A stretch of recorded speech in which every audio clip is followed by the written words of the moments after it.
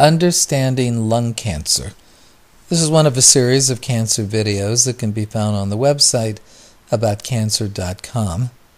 This video is about understanding the disease, the anatomy, imaging, the staging system, and a simple discussion of the treatment options. The odds of getting this cancer is relatively low, but it's the most lethal cancer and accounts for more than a fourth of cancer deaths. The odds of the cancer is heavily related to smoking. A non-smoker is quite small. A former smoker is much better than a current smoker. Heavy smokers have the highest risk. There are calculators on the website that will calculate the actual odds of developing lung cancer if you are a smoker. The risk of getting lung cancer in a non-smoker is less than 0.5%, but in a heavy smoker, particularly in men, it can be as high as 20 or 30%. The 5-year survival over the last 20 or 30 years has only gone up to 17%, and even patients with early or local disease have a fairly poor survival with lung cancer. There are calculators on the website that will calculate the survival after surgery with or without chemotherapy. The symptoms of lung cancer are non-specific and not very helpful: coughing, shortness of breath, chest pain. Coughing up blood or hoarseness is certainly a worrisome sign. The median age of a lung cancer patient is 65, but about 25% of the patients may be in their 40s or 50s.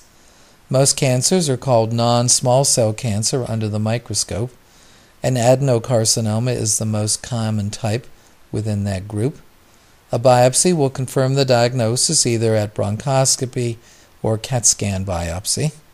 And again, non-small cell in the most recent statistics is most common, particularly adenocarcinoma.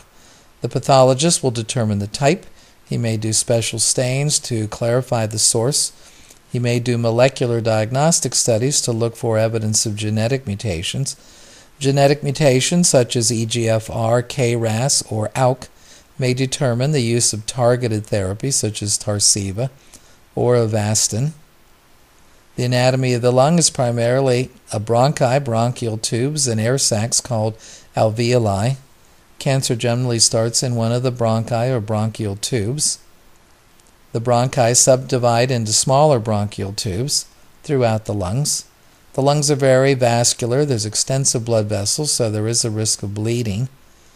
There are 3 lobes on the right, 2 lobes on the left. The lung subdivides into segments of pulmonary lobes, and these can all be numbered and labeled. More important are the lymph nodes in the chest. The lymph nodes on the side are called hilum, or N1 nodes. This would be stage 2. Lymph nodes in the middle or mediastinum are called N2 and would make a patient stage 3. Again, the lymph nodes are numbered and labeled, and there are diagrams that will clarify this.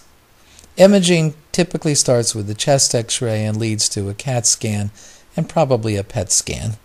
The anatomy on a chest X-ray is somewhat limited.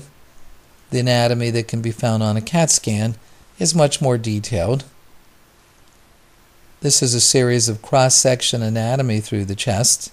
Again, these slides can be paused, but it shows all the detailed anatomy in the chest, particularly the location of the lymph nodes in the middle of the chest that can be found on a CT or PET CT is particularly important for both staging and treatment decisions.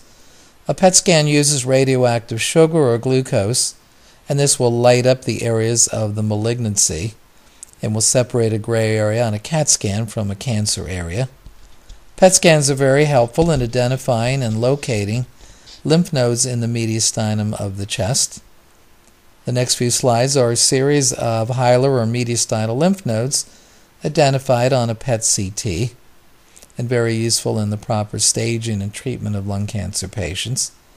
A PET scan also will separate cancer from collapsed lung or pleural fluid or other benign structures in the chest. This is very helpful for the radiation oncologist in targeting the cancer. Stage 1 would be a small spot with no nodes. Stage 2, a larger tumor with lymph nodes on the side, N1 lymph nodes. Stage 3, involvement of the middle section or mediastinum or N2 lymph nodes would put you into stage 3, and stage 4 would be areas of metastases. Unfortunately, lung cancer commonly spreads to the brain, bone, or liver.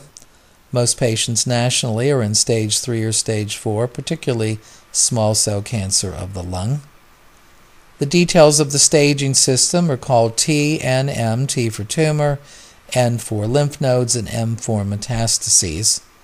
And these are then grouped into staging groups or categories. Again, any of these slides can be paused. Small cell cancer of the lung is almost never stage 1 or 2, usually a large mediastinal mass in the chest, and small cell will commonly divide it into either limited stage, limited to the chest, or extensive stage if there are evidence of metastases. The best advice on treatment is often found on the website of the National Comprehensive Cancer Network, which is a network of academic cancer centers. Their website is nccn.org and always has the most current treatment advice. The treatments are now quite complicated or complex. The patient may ask to have his doctor review the current NCCN treatment guidelines with them. There is a site for patients called nccn.com that may be more appropriate for patients. In simple terms, stage 1 and 2 patients are treated with surgery or highly targeted radiation, and stage 3 or 4 patients, commonly chemotherapy with or without radiation. All the details can be found on the website aboutcancer.com, including the calculators, the PowerPoint slides, other videos, and the links to all the other best websites.